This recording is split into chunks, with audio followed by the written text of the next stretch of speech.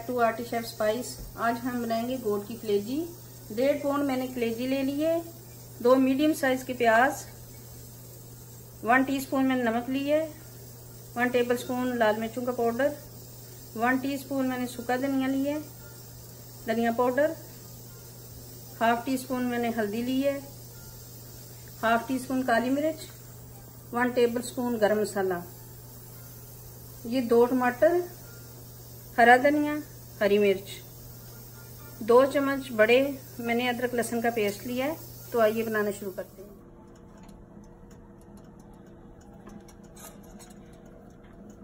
ये 4 टेबलस्पून मैंने ऑयल डाल दिया। ऑयल हमारा गर्म हो चुका है तो आप डालेंगे ये प्याज।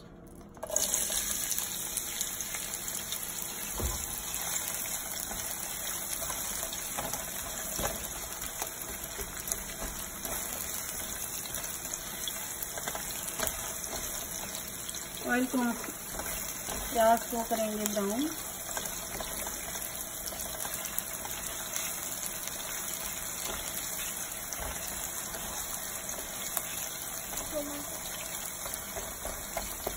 प्याज को हम ब्राउन करेंगे।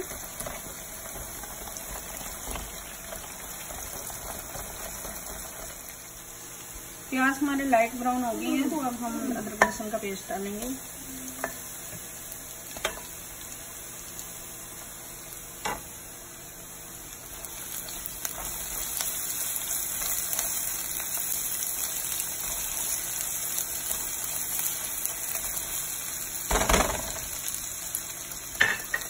दो 3 मिनट के लिए हम भूनेंगे इसको।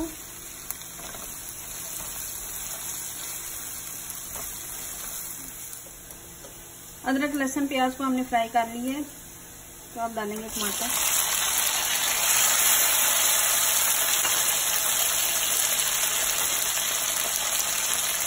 ऊपर ये मसाले जाएंगे सारे।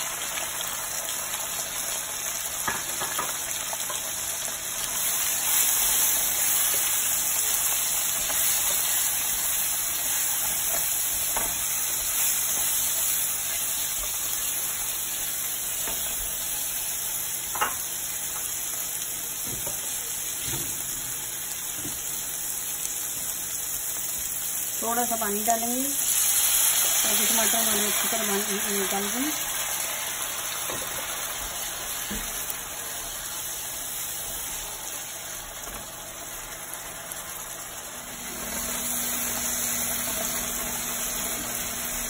मसाला अच्छी तरह हमारा बन गया है तो अब मैं शामिल कर दूँगी लेती।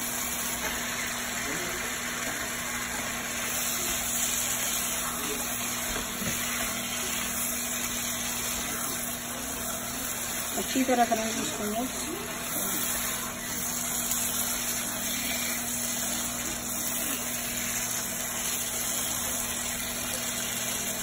अब 10 मिनट के लिए मैं इसको कवर कर दूंगी हल्की आंच पे।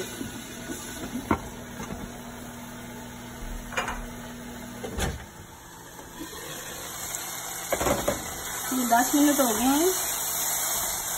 कलेजी हमारी अच्छी तरह बन चुकी है तो अब हम इसको डिश आउट करेंगे।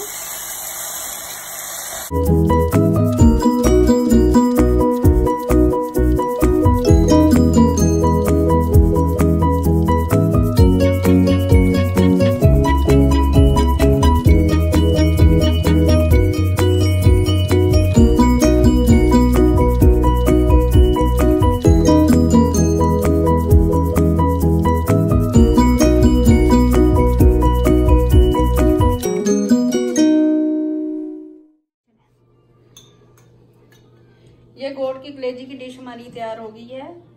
अगर आपको मेरी रेसिपी पसंद आए लाइक करें, शेयर करें, कमेंट करें और मेरे चैनल को सब्सक्राइब करें। अल्लाह हाफिज़।